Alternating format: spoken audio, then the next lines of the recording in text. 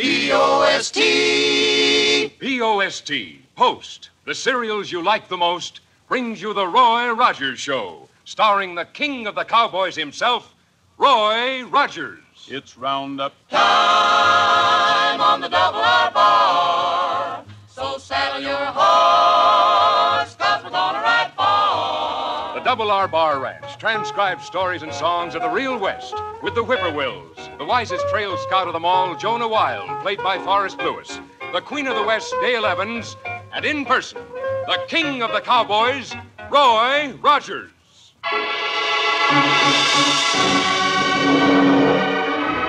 Well, howdy, folks. This is Roy Rogers. It feels mighty good to get up these mornings, doesn't it, now that Mom has Post cereals on the shelf? Yes, sir, buckaroos, you can count on anything bearing the brand name Post. Post cereals are good. Well, sir, Dale and Jonah and I are here in the lunchroom, but we're a little uneasy because the sheriff has gone over to Charlie Fisher's place in Squaw Creek to pick up an outlaw. Some pretty rough characters hang around Fisher's place, you know.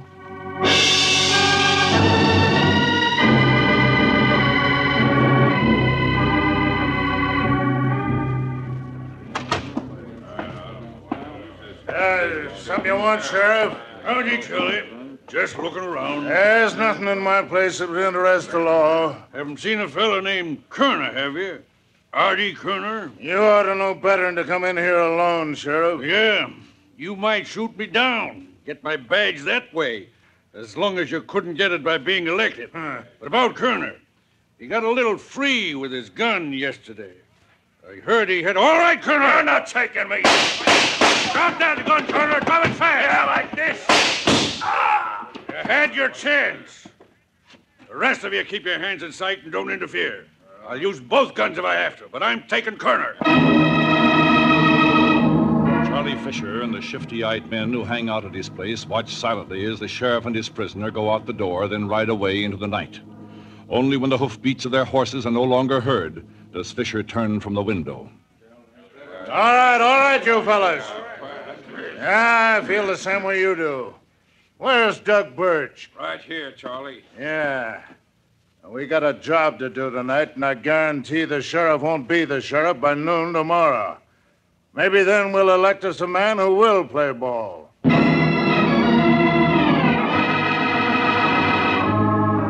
The sheriff remains at his office late tonight.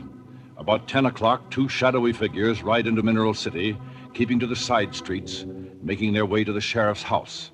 Charlie Fisher and Doug Birch. They break into the house, creep through the kitchen into the living room. Yeah, you're sure that's the right money, Charlie? Yeah, I've been keeping it since the bank robbery. I couldn't use it because the bank knew the serial numbers on the bills that were stolen. But now that turns out to be a good thing. Yeah, mighty good. Yeah, right here under the corner of this rug. All right, now spread it out so there's no lump. 10 $100 bills don't make much of a stack. There.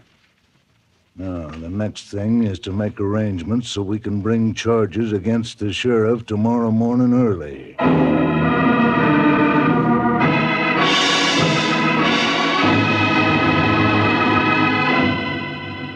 I'm glad you sent for us, Dale, but I doubt anybody around here will take much stock in charges against the sheriff. Well, there weren't any rumors last night, but the whole town's talked of nothing else this morning. Oh, well, howdy, Sheriff. You're sneaking up on us, huh? You're just the man we want to see. So do a lot of people from all the buzzing that's going on this morning. Howdy, General's boy. Yes, howdy, Tin Star. Dale was telling us something about the report, Sheriff. What have you heard? Why, the talk is that you had something to do with the bank robbery 3 months ago. Have you heard who's making the charges? No, only that there's to be a citizens' meeting about it today. The meeting starts in 15 minutes. Lynn Dean is making the charge. Len Dean. The polecat. Well, that's pretty raw. He engineered the campaign of Charlie Fisher when Charlie ran against you for sheriff. This must be his way of getting back at you, Sheriff. Fisher and I had a little run-in last night, too. The meeting starts in 15 minutes, you say? Yeah. Well, come on. We're going to attend. All 4 of us. And nobody's pulling any fast ones if I can help it.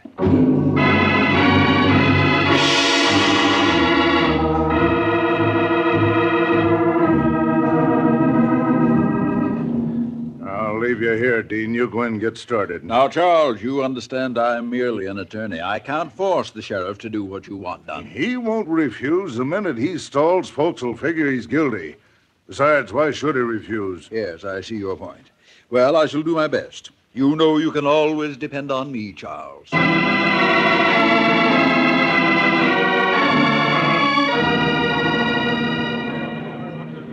Hey, look who's coming in. Yes, the Honorable Lynn Dean, attorney at law. Ah, he's no lawyer, Jonah. He was disbarred. My friends, No, listen. fellow citizens, Yeah, sure. ladies and gentlemen, I have been employed by a client who wishes to remain anonymous and has a serious charge to make against one of our public officials. I wonder who he's talking about. An outlaw named R.D. Kerner has been arrested.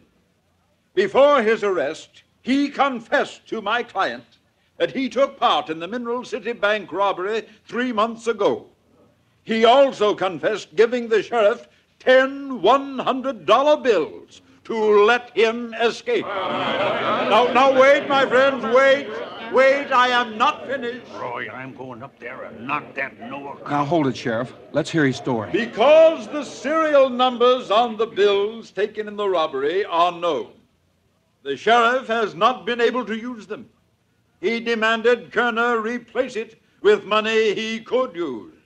And when Kerner was unable to do so, the sheriff arrested him on another charge. Dean, I want to know who your client is.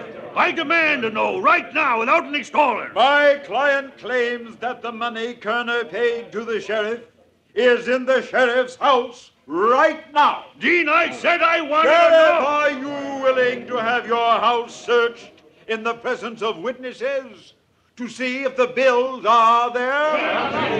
Hey, just a minute. Quiet down here. Take it easy. We won't get anywhere this way. Dean, what is the name of your client? I promised not to divulge his name, and an attorney's word is sacred. That's right, except you're no longer an attorney. Sheriff, are you willing to have your house searched? Are you? Yes, no, anytime. No, hold it. Well, Rogers, maybe you were in on this deal, too. We'll settle up for that remark later, Dean. I won't forget it. The sheriff's house will not be searched except under certain conditions. It'd be mighty easy for some crook to plant 10 $100 bills while they're supposed to be making a search. Since this so-called client won't come out in the open, I'll search the sheriff's house, and you can have as many witnesses on hand as you like. But they'll be watched by Dale Evans and Jonah Wild. If that's agreeable, we'll go ahead. If not, you'll have to go to court and get a search warrant. It is quite agreeable, Rogers. We have no doubt of your honesty. We'll be happy to have you conduct the search. Roy, Dale, and Jonah and the sheriff go to the sheriff's house. With them is Lynn Dean and perhaps 50 citizens of Mineral City. While Dale and Jonah watch to see that no underhanded tricks are played, Roy searches the house. He does the job carefully, every room from top to bottom. Dean follows wherever Roy goes, a half smile on his cold face. At last the job is done. They return to the living room. Well, are you satisfied there's no money here? Not quite. What? You have neglected one place in each room. I won't say purposely, because it is possible that you may have overlooked it. But What is the place, Dean? Under the rug. Well, I'm sure no one has any objections to looking under the rugs. Suppose we start again within the living room. Sure, why not? Roy steps over to the edge of the rug, begins folding it back. The crowd watches. The first time, there's nothing. Roy pulls back the other end of the rug. Small rectangular pieces of green paper are revealed. The crowd gasps. Roy steps over quickly, picks them up. Lynn Dean smiles his cheerless smile. Are they the $100 bills, Rogers? They are. 10 of them? 10. They were planted. I don't know anything about them. I swear I don't. I have here a list of the serial numbers on the stolen bills. Shall we compare them with those on these bills? After all, we don't want to convict an innocent man. But neither do we want a bribe-taking sheriff running loose. Dean, I want to know the name of the man behind this. In fact, there is only one place for bribe-takers. And that place most certainly is not in public office. Roy, we'd better get the sheriff out of here. Sheriff, go outside and get on Trigger and ride for the Double R Bar Ranch. I'm not running out. Do what I tell you. Go ahead, fast. Well, it looks as though Rogers doesn't want the numbers compared. Come on, Tin Star, fast, come on. No, I don't mind at all. We'll see you later, Roy. Come over here to the table. Put the list down, and I'll do the same with these bills. That is fair enough. Actually, though, there's not much use. I think we'll find that these are the stolen bills. Oh, you admit it then. I admit this much, that the bills were planted, and that I'm going to find out who did it. You'll find it hard to prove those charges. Now, you're going to tell me the name of your mysterious client. Stand back, Rogers. Right now, Dean, you've done a serious thing. Stand back, I say. You're trying to ruin the reputation of a sheriff who's been honest and worked hard all... No, Rogers, no. You're telling me what? He's in cahoots with the crooked sheriff. You can see that he is. Come here, Dean. No, I'm leaving. Don't let Rogers come after me. Hold him there, men. He's in cahoots with our bribe. All right, go ahead. But before I'm through, both Dean and his client will be behind bars. You can stake your life on that.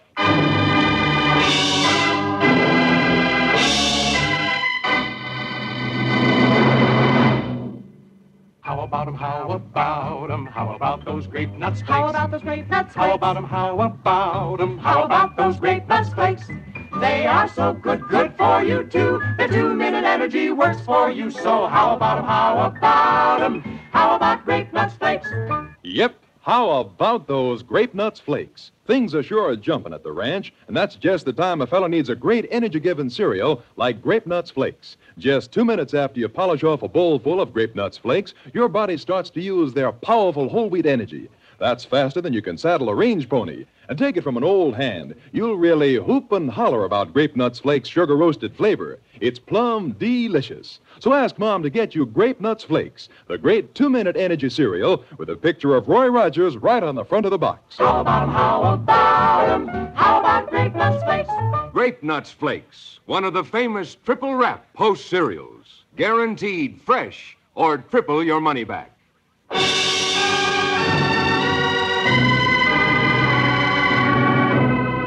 The sheriff of Paradise Valley has been accused of bribe-taking, and with some reason, for part of the loot from a bank robbery has been found in the sheriff's home. Roy, Dale, and Jonah, alone, believe in his innocence. They helped the sheriff escape to Roy's ranch, and they're keeping him there until they can investigate further. Roy, I can't just sit here and do nothing. Everything I've stood for all these years is being destroyed. We know you're not guilty, Sheriff. Let's keep our heads clear. Yeah, there was a frame-up like this when I was in the Army. A lady I knowed, Carolyn the Coyote, was one of the enemy. But there was something strange about her. She just couldn't resist the call of a coyote. Every time she heard one, she'd come a-running. And I have to listen to this, too. Well, General Thomas Kenneth Rowe, smart man that he was, very often would step out of his tent and give a coyote howl. Oh, that was a sight to see, the general howling. How I wish Jonah had never passed his physical. Me too. Well, sir, Carolyn, out behind the enemy lines, would hear that, and being fascinated, she'd start heading for the sound. She'd run right into our camp, and the general would grab her and make her tell the enemy's plans. Well, that is, until one night... Excuse me, Jonah. Sheriff, I think I've got an idea. Oh, just when I get to the exciting part. Go ahead, Roy. I'll do anything you say. Convolution. Where did you put this Artie Kerner you arrested last night? In the jail at Squaw Creek? Why? You know, he may be the key to this whole thing. Kerner was in Charlie Fisher's place when you got him. You put Fisher in a bad spot when you walked out with Kerner. He may have planted the money to get back at you. It's logical to have Len Dean front for him, too. They're old friends. There might be something in that. Oh, poor old Carolyn. She just couldn't How are you going to get proof, though? No fudge. From Artie Kerner. He's new in this territory, and he won't know us. Sheriff, I want you to sneak us into the office of the jail at Squaw Creek. Then try to put us in the cell next to his. Put you in a cell? No, try to put us in. We'll object. We may even have to knock you out, but we'll take it easy. I want to win Kerner's confidence. That's the important thing right now.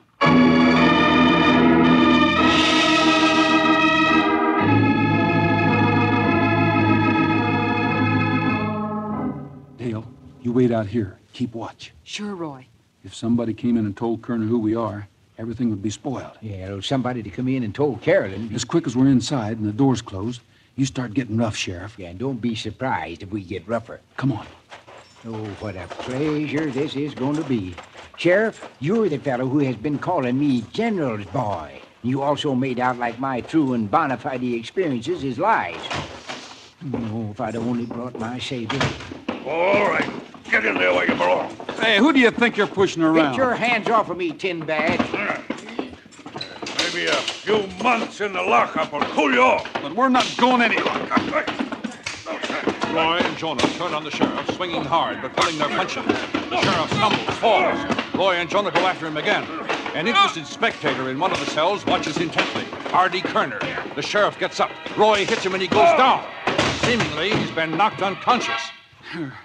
That did it. Well, maybe I ought to give him another one. Let's get out of here before we run into a deputy.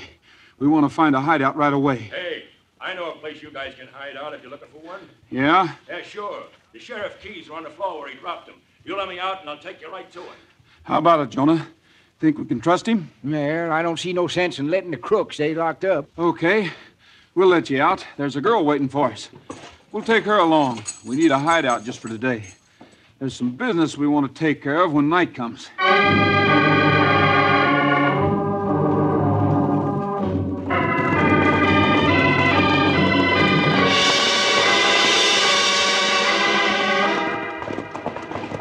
Ho, ho, boy. Steady, fella. Ho, ho, ho, here. Yeah, that's the hideout, that store building up ahead. You can tell us about it before we go in.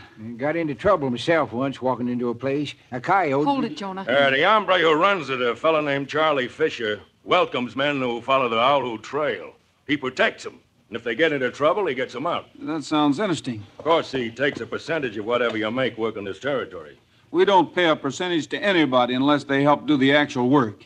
Anyway, we just got one job to do. We'll do it tonight and be gone by morning. Okay, I know how you feel. Thanks for helping me, anyhow. Oh, just a minute. Maybe you can help us. Do you know where we can lay our hands on some dynamite? Enough to blow a safe? We're not admitting anything. I can get you a man who'll work the lock. He can beat any combination ever made. Is he in Fisher's place? Yeah. Want me to ride up and bring him out? Let's see.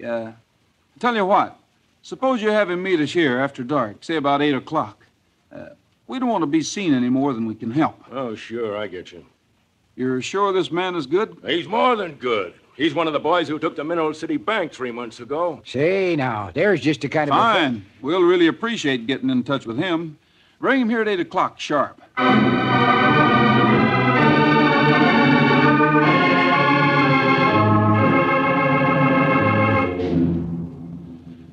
We want to be sure you can do the job, Birch. There's a lot of money involved, and we got just one chance at it. Birch is the best in the business. I wouldn't give you a bum steer after what you did for me. Now, look, you want me, okay. If not, okay. But don't expect me to give out with a list of the jobs I've done. I don't confess to nobody, especially people I meet in the dark this way and can't see their faces. Ah, they're all right, Birch. I told you they knocked out the sheriff and turned me loose. Can anybody vouch for you outside of Kerner? Yeah, sure. Charlie Fisher. Fisher, Birch, and I are the ones who did that job I mentioned. The bank job? What? You told him about that job? Strangers? That's all a confession we want.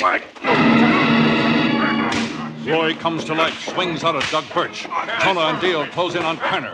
Here are two men who know the inside story, the real story of how the sheriff was framed. Doug Birch is tough, hard, a fighter who knows his business. Roy goes down. He seems to be hurt. He's having a hard time getting up. Birch rushes in to finish him. Roy makes one quick move. He's on his feet, swinging. Birch topples to the ground, knocked out. Roy steps over to help Dale and Jonah. Kerner is already weakened. One swift jab of Roy's arm. Kerner is through. We're doing all right, Roy. So far. Yeah, well, it ain't nothing to the time Carolyn the coyote was framed. We've still got 2 more rattlers to catch. 2? Fisher and Dean. Let's put a rope around these boys. We'll go after Fisher first.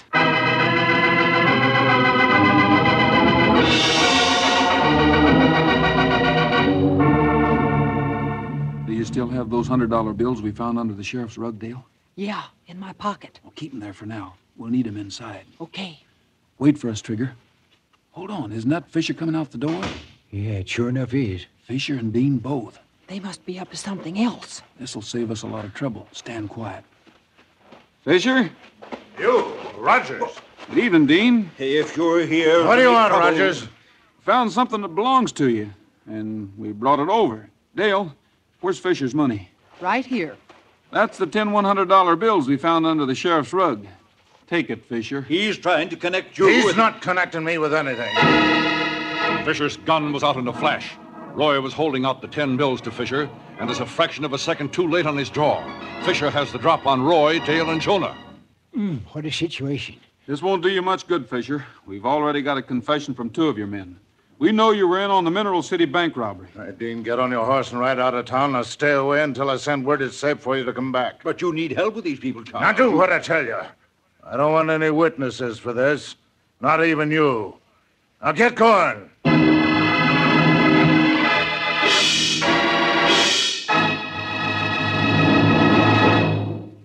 Ever dream that a cereal could be so delicious folks would be eating it all day long?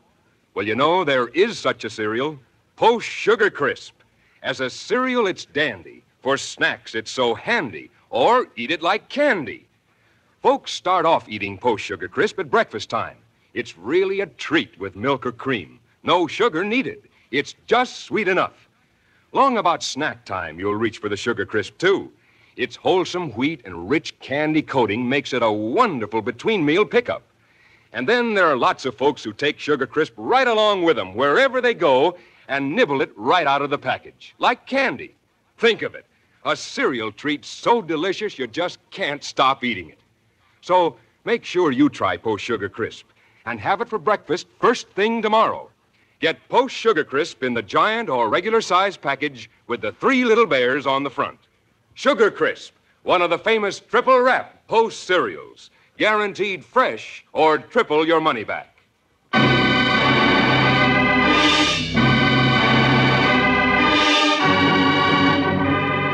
Get going, Dean. Get out of town. Whatever fast. you say. Wait a minute, Dean. What? Before you run off, you'd better look in my saddlebags. I... You might find something there that'll change your mind. I'd better look, Charles. Well, make it snappy. Sure, nobody listened when I wanted to tell him about Carolyn. Now we are conquered and catched. The ex-lawyer Dean walks warily over to Trigger's side. Trigger snorts, suspicious of strangers as always, but stands quiet because Roy is nearby. In the saddlebag, Dean. That's it. Dean raises his hand to reach inside the saddlebag. As he does so, Roy shouts. Trigger, take him! Take that man, boy! And in shouting, Roy lunges forward at Fisher. His fist strikes against Fisher's jaw, and Fisher's gun is discharged harmlessly into the air. Roy connects again. Fisher reels. Dale and Jonah jump into the fight, but before they can get there, Roy swings again. Fisher is down. Help! Call him off! Trigger, hold it! Hold it, Trigger. That's enough, fella.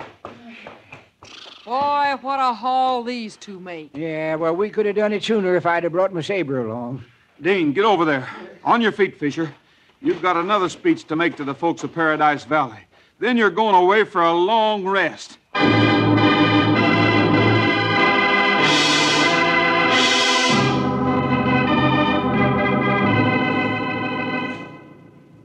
I don't know how to express my appreciation to you folks. Oh, forget it, Sheriff. We were glad to be able to help. Yes, even if you do go around calling some people generals, boy, won't listen when I'm a-telling you. Jonah, you were telling us something about a woman spy. Well, yeah. Eh? I believe you said her name was Carolyn the Wolf. Coyote. But you... Go ahead, Jonah. I'd like to hear about her. Well, by doggies, I never thought I'd live to see this day. That's little enough to do to show my appreciation. Well, go ahead, Jonah. He's probably forgotten. No, I ain't. I say, no, I ain't. Never forget. Well, like I said, any time the general wanted to find... This was General T.K. Rowe, of course. Uh-huh. Yes. Yes. When the general wanted to know the enemy's plans, he would howl like a coyote and Carolyn would come running. Yes, sirree. Yes, sirree. Carolyn just couldn't resist the call of a coyote. Well, sir, one night the general stuck his head outside of his tent, let out a howl, and waited. Well, then he gave another howl and waited. And he was about to give a third when he heard something run up. "It's me, Carolyn," he said, real soft. And with that, he heard a growl and felt something a biting his leg. Carolyn thought she was a real coyote. No, a real coyote had come into camp, and seeing the general howl, he figured he was a rival for his mate. Oh, Jonah. Well, now, the general didn't know that. He thought Carolyn bit him, and he had her arrested and court-martialed. She would have been shot at sunrise, only me and Snoopin' Sol saved her. Snoopin' Sol was a sergeant, you see. Snoopin'? And Jonah, I think... No. Let him go on. Yes. Well, Carolyn was in the guardhouse waiting for her last sunrise when me and Sol howled like coyotes. Carolyn just could not resist. Say, she couldn't resist. She tore right through the adobe walls and run to Sol's arms. And they got married, you know. Snoopin' Sol and Carolyn the coyote? Oh, yes, real love match. And their firstborn son, I suppose they called him Bertrand the Banana?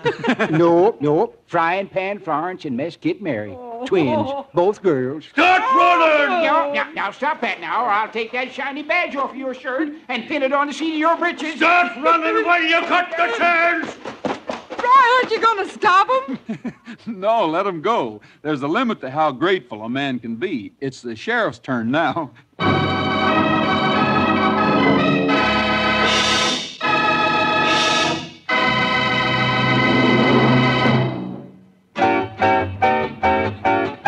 I'm dressing up in style, for in a little while I'm gonna ride into town. And every cowboy pal I know will lift his heel and toe when payday rolls around. And so I'm feeling fine because there's lots of time until we're all homeward bound.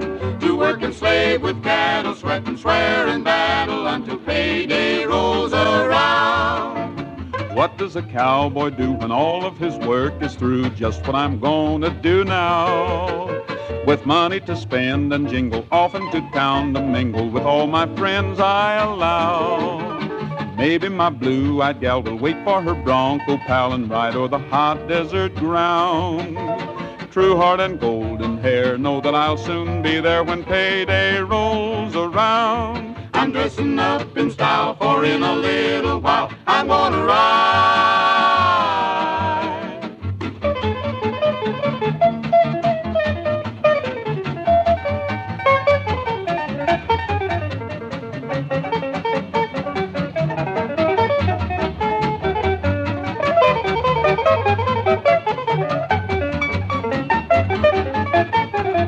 I'm dressing up in style, for in a little while I'm gonna ride into town.